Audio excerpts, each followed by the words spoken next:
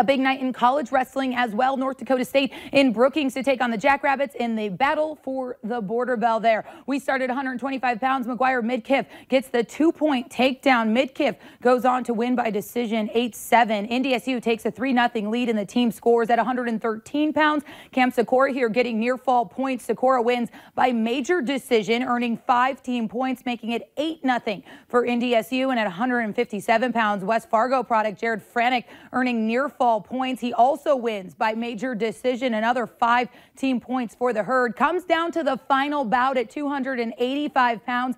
Brandon Metz and fellow former Packer with a 3-2 decision for 3 points to win it 19-18 and keep the border bell in Fargo for the 7th straight year. Bison